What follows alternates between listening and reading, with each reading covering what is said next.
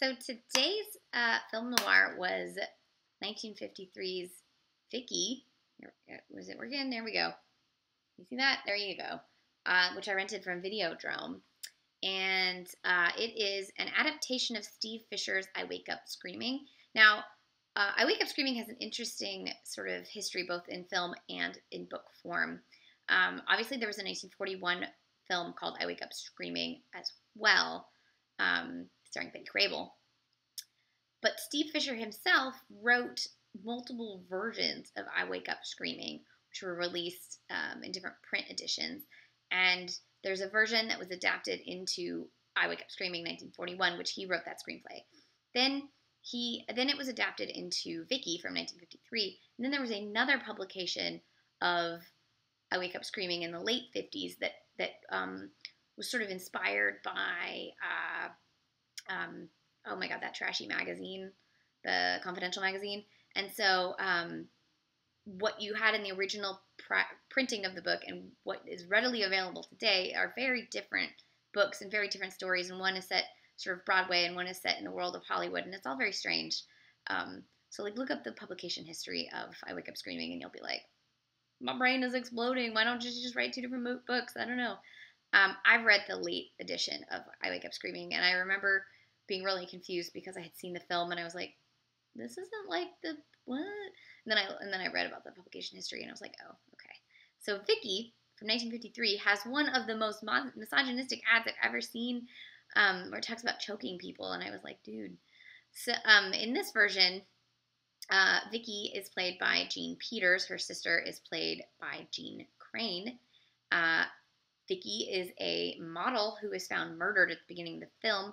There are 3, possibly 4 main suspects, 3 men who helped launch her career as a model. Press agent Steve Christopher, hack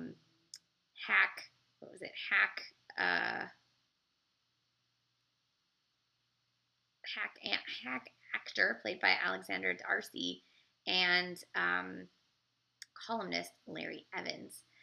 Then there are other people. There is her sister, Jeanne Crain. There is the detective trying to figure it out, played by Richard Boone. There is a really creepy night watchman guy, played by Aaron Spelling. Yes, the Aaron Spelling.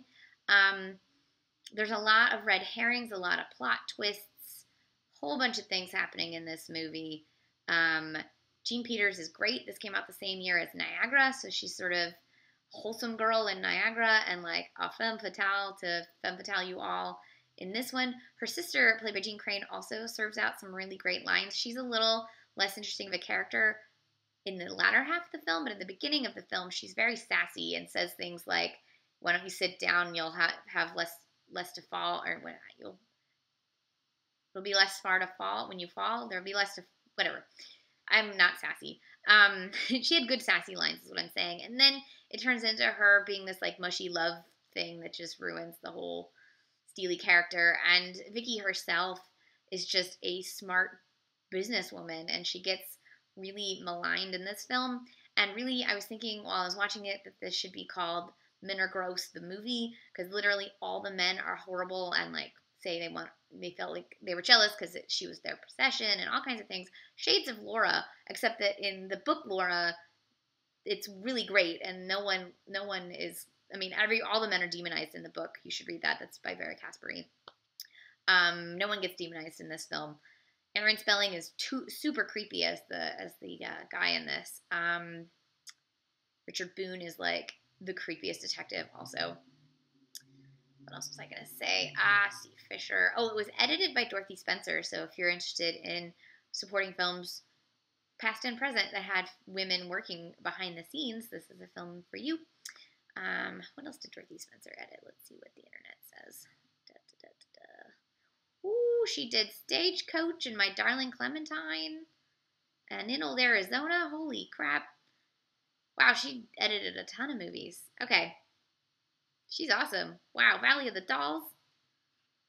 Cool. Anyways, Dorothy Spencer, high five on your editing career. So anyways, if you like a movie with a lot of plot twists and old-fashioned New York shots, like cafeterias and fancy nightclubs and,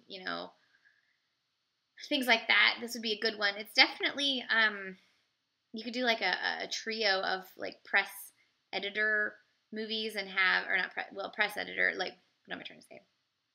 PR and columnist type noirs with Laura, Vicki, and Sweet Smell of Success. Could be fun.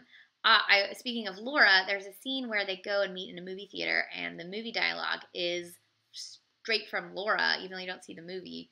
It's from the interrogation scene between Dana Andrews and Jean Tierney. Both films were released by Fox, so that was kind of a fun way for Fox to reuse its own film. This was a fun one.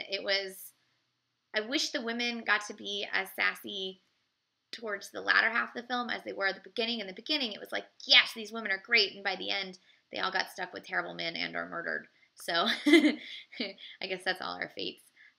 This is Vicki from 1953. It's directed by Harry Horner. You can get it from on DVD from Fox Film Noir. I recommend it.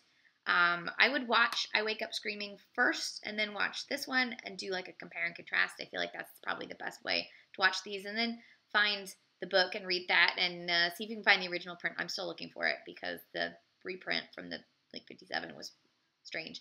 Noirvember 4 today, day 4, Noirvember 8. Hope you're watching some good noirs.